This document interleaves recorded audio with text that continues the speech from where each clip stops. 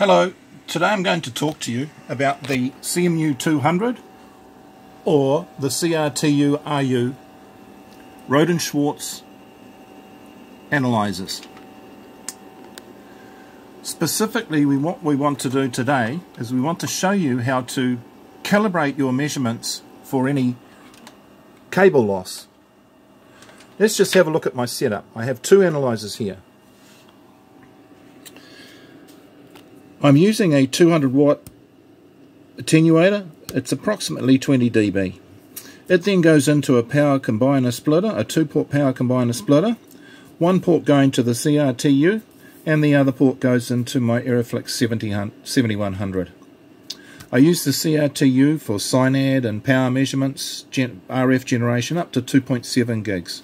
For anything higher than 7 gigs, up to 6 gigs, I use the 7100. It's also good for adjacent channel power. So what I want to do is I want to explain that when you set 0 dBm on the generator of the CRTU, it's guaranteeing 0 dBm at the port that you use for output. When you measure power, it's guaranteeing that, well, what it reads is that power at the port. It doesn't take into it, by default, it doesn't take into account any cable losses. So today we're going to show you how to calibrate these cable losses.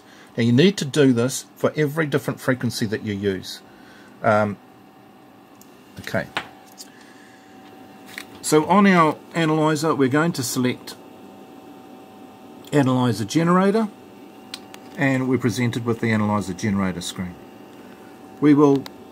What we're going to do is we're going to output 0 dBm at this port here, RF3, which is the high power port, and we're going to read from my splitter, comes into RF3, we're going to read the value on RF3.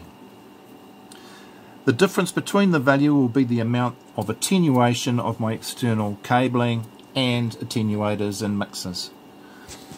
Okay. So first we start by turning the analyzer on, and then we will go to connect control. We will make sure that our transmit output is on the high power output port, RF3, and we will make sure that our RF input is on the input port.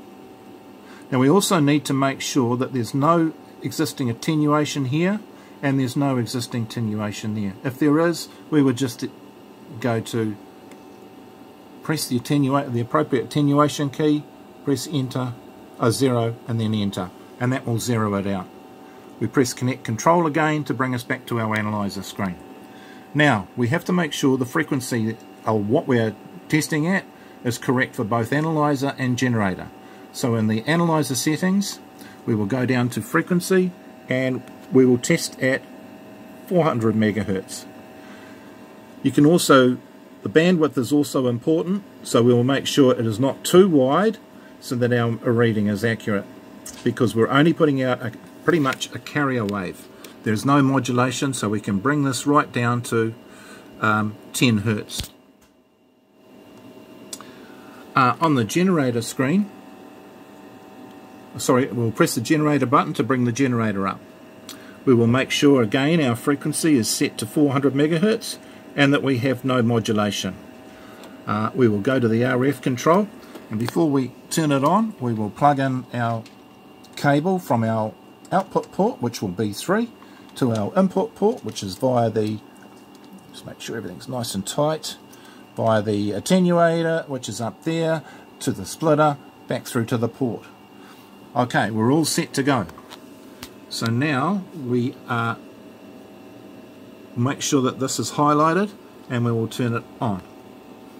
Okay, we can see that that red has changed to green, so we are now outputting 0 dBm, and we can see that the actual value that we're reading on the port is now on average 23.7. okay, so we need to zero that out so that reads 0. So we go to connect control, we go to the port and we go 23 into the external attenuation input, 23.7, enter, and we'll press connect control again, and we should see that we are now pretty much 0 dBm. We're outputting 0 dBm, as it says there, that's what we're outputting, and we're reading pretty much 0 dBm. Now, the higher the frequency you go, the more you will find that playing around with your cable and moving the cable and your hand around the cable will affect the measurements. Just that little bit of movement, you can see has moved it. Now, if I'll hold the camera on here and I'll move the cable around a bit, and you can see how much it moves it. Of course, it will pretty much show up instantly any dirty connections that you have on there. Alright, well, now I can go ahead. We'll turn the analyzer off, the generator off. Now I know that anything I plug into here will be correctly read up here, the power level. Also, that anything I output at this point here is 0 dBm. Alright, that's all for now. That's how that's how I set up the CRTU for RF power measurements and zero out the cable loss. Cheers.